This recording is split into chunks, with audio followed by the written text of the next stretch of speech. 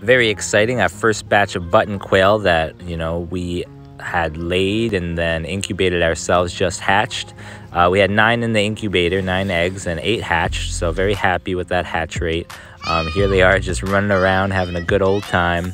And yeah, they're very cute. These are just 1 day old and they're so tiny. They're like the size of your finger and they weigh like almost nothing. But yeah, awesome pets. So we've had button quail. We first got them from eBay. We got 15 eggs, only 2 hatched. Apparently when you ship them, the hatch rate is a lot less. We bought a little $25 incubator and been using that. And yeah, so we had 2 survive and they started laying eggs. They lay 1 a day after 8 weeks. And here they are, just hatching. So that's the incubator. And when we came home after a night of camping, we found these guys all hatched and ready to get into their brooder. So yeah, they say to keep them in the incubator after they hatch for about 24 hours to dry out and things like that, and that'll keep them warm. Yeah, so there's already some eggs in there. So the plan is we have 2 incubators, a second incubator here with 10 eggs in it. Let's look inside. And this is an automatic turner incubator. So those have been in there for 10 days. So probably in about 9 days, those will hatch.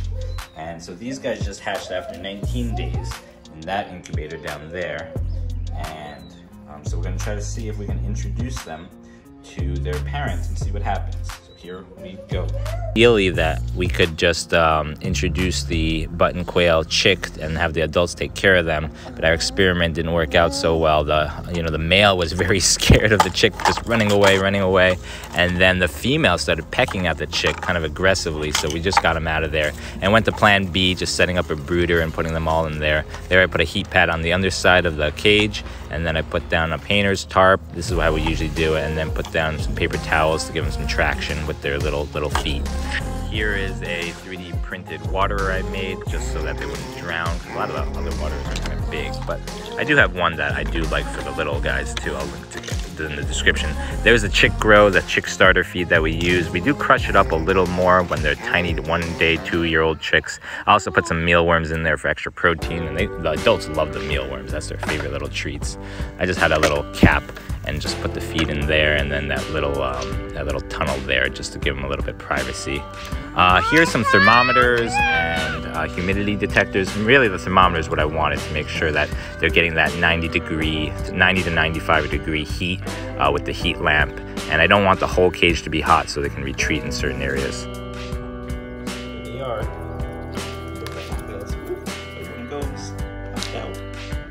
It's been quite a cool journey raising these button quail, you know, just seeing the kids, you know, go from chick to, you know, adult to, you know, after 8 weeks, these button quail will start laying eggs if they're female. But yeah, they mature in 8 weeks, just 2 months, which is kind of crazy.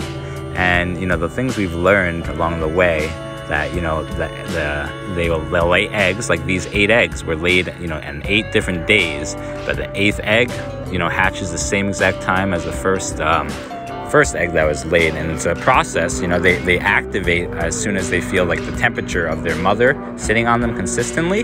That's when the mother hen gets broody.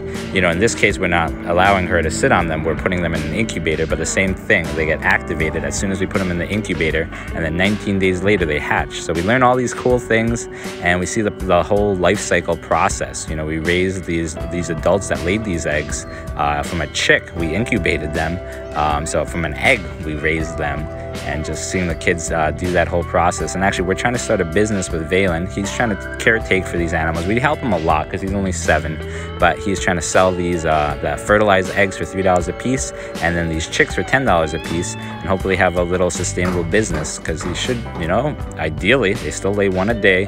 So from just a male and a female adult button quail, you know, we should have 365 chicks by the end of the year, which is kind of crazy to think about. Did not hatch. I believe it had a crack in it, so I think it should be hollow. Let me see. I'm going to crack it right now. Oh, no, it just seems like the embryo never formed. Maybe it wasn't fertilized or something. You can see the yolk in there. Put it in the bear. No, I don't think we'll eat this one. Why? Because it hasn't been refrigerated and it's been cooking for the last 20 years. Okay, so those just hatched, so we're gonna I made this cardboard insert. I like it better because these are made for chicken eggs. So this goes there. That's the temperature probe. put this guy in, and I made these holes so the eggs sit in there a little better. Valen's gathering the eggs. So we have 2 incubators, and they lay an egg a day. And it takes 20 days to do a cycle. So the theory here is every 10 days we, have chickens hatching or quail hatching, and then we put 10 in here and then 10 in there. So in 10 days those should hatch. We just had a hatching from here today. Pay attention. Make sure they don't run away. So I need one. Oh, there's one more egg over here. Okay, so you got them all. So bring them over here. We put them for the first 15 days. We want it the fat end up, and then we spin them 5 times a day.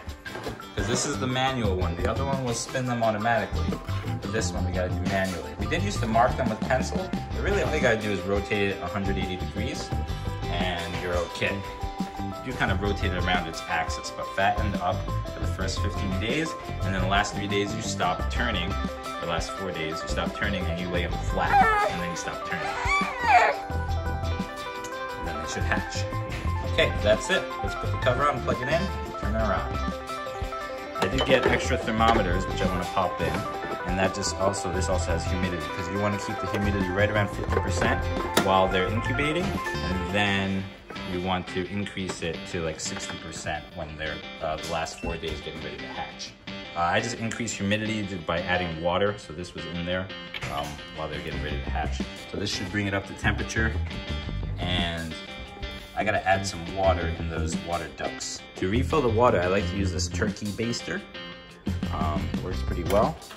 So just suck up some water, because otherwise you're spilling all over the place, and it's a very thin channel. I also have this sponge. I don't know if it's actually doing anything, but I figure it can hold a little more water. The sponge won't spill out. So I just refill the water, and that should be good to go. I'll refill that probably every 5 days or so. And I just check on the humidity and check the temperature. You want that temperature to be right at 100 degrees Fahrenheit. Okay, so Valen's gonna demonstrate spinning the eggs. Very simple process. You gotta lean them at a different angle that they doesn't work at. Yeah. So we had a really good success, hatch rate, with these guys. We only had 9 eggs and 8 of them hatched, so really good rate. The reason you turn the eggs is so the air sac within the egg doesn't get trapped or stuck in one place, and the embryos can continue to breathe. So that's why you want to turn them. And they say 3 to 5 times a day. We've been doing like 5 times just to be safe. Yeah, button quails seem to make really good pets, especially in small quantities. Now that we have more, it might be a little bit more of a headache. But with 2, we were just changing their cage once a week, and that would just be rolling up the paper underlayment. And we were using, aspen shavings as their bedding once they got older. Here's some footage of the chicks as they grew. Our last 2, here's some footage. This is probably like a week old. They start getting their feathers, their down coming in.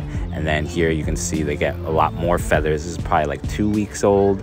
And then this is footage, one time it escaped from the cage, because they'll start flying after a couple days, so you need to put them in the cage. Oh, here's some footage when we first tried incubating the eggs. We had 10 of them on a plate, and then unfortunately they all fell down onto the floor. Everyone was crying, and it was pretty sad. But we said, when life gives you lemons, make lemonade. So we cooked an omelet with these eggs. Not really an omelet, but you can see these quarter-sized eggs that we feasted on. And they were tasted like eggs. Here's the kids trying them out. And you can see Valen's eyes are poofy because he was crying because we wanted to have chicks, and instead we had eggs. But yeah, they were good.